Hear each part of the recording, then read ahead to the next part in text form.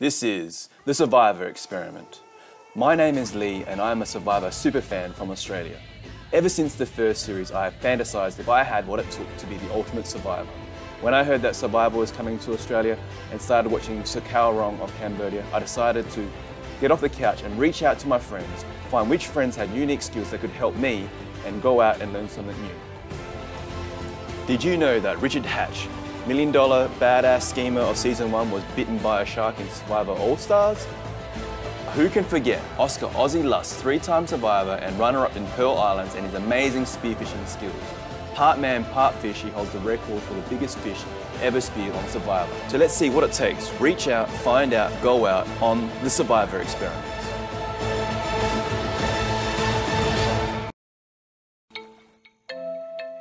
This week on the Survivor Experiment, I meet up with Alex, who teaches me the fine art of spearing fish using the hand spear.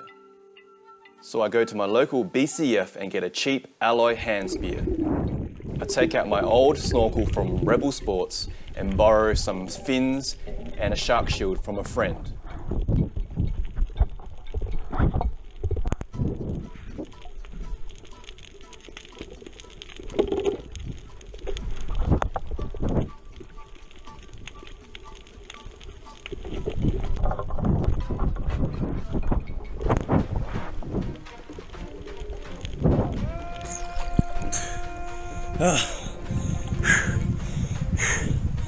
My first shot at a magpie perch. Unsuccessful, but gotta go down again.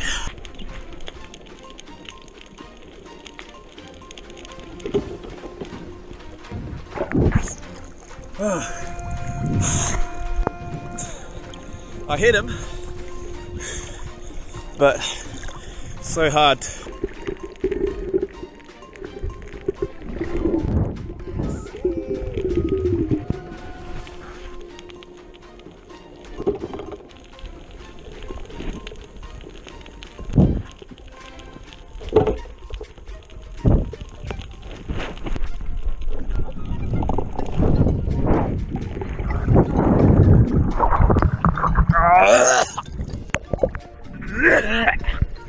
Woo!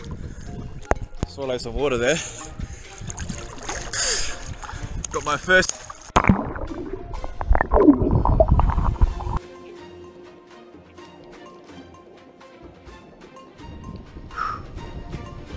So it's been almost an hour and a half out in the water.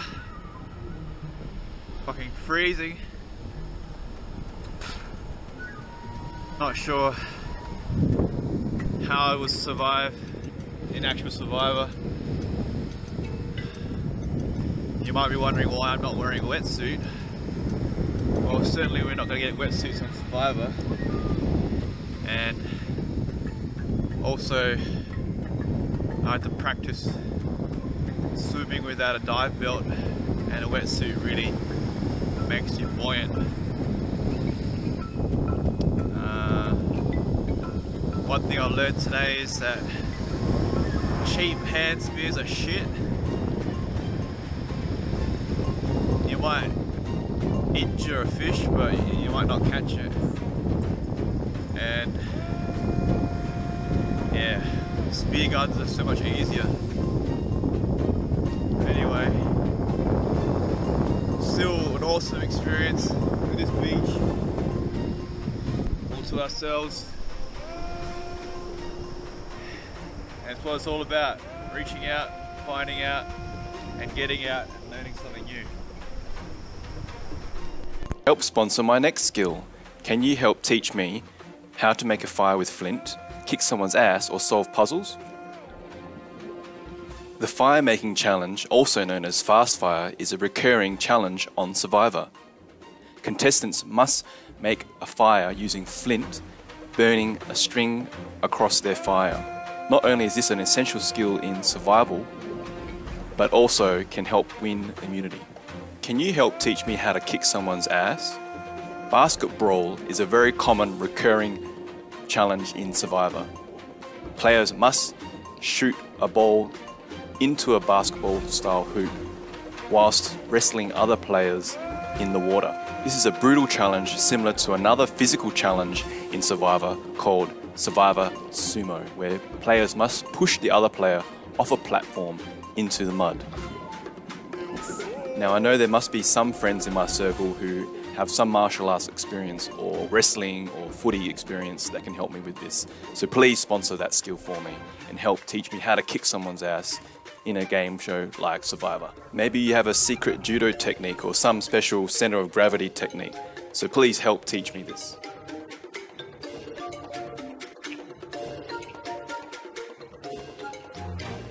Now I know this is pretty obscure, but anyone out there know how to do a puzzle? I have no idea how to really do puzzles. From what I've noticed, the most common puzzles are the slide puzzle and the jigsaw puzzle. Essentially every challenge has a physical element and a puzzle element. So I don't know, I'm open to suggestions. Anyone out there with puzzle experience? Special thanks goes out to Alex for sponsoring me his spearfishing skill, and thank you for watching my video, and don't forget to like this video on YouTube and like my Facebook page. See ya! Reached out to Alex here, who I met on a Facebook forum. Now Alex, have you seen the show Survivor? I have seen the show Survivor, yeah. So what skill are you going to sponsor me today, Alex? I'm going to sponsor Lee here with spearfishing today. Awesome. What tip would you give someone who wants to go spearfishing? Relax, enjoy yourself, and it all comes with time underwater. So spend as much time underwater as you can and have fun. Awesome. So the final step is to get out there and learn that skill.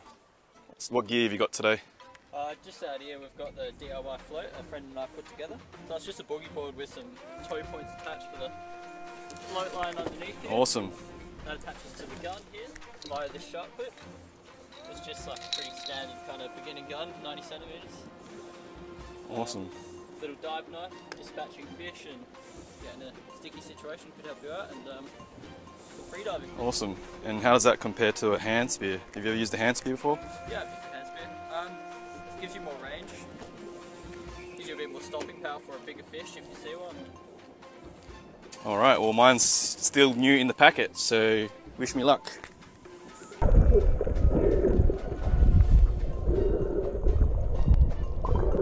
Been out here for about 20 minutes now.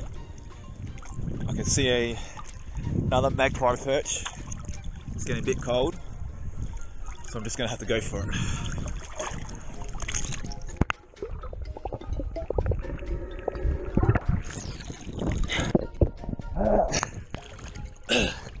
It's my third try. It's not sticking. So I'm going to ask my friend Alex if there's any other tips. Maybe I'm not properly.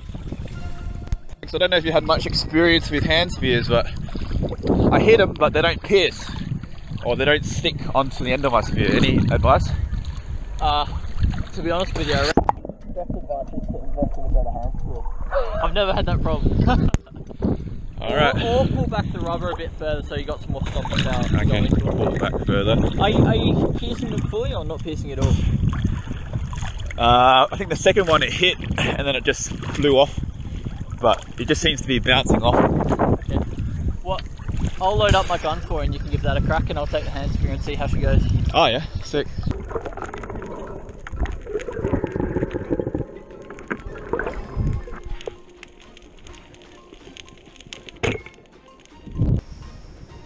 Decent fish. Looks about, what, 400 grams? Yeah, probably roughly. Sashimi on Survivor.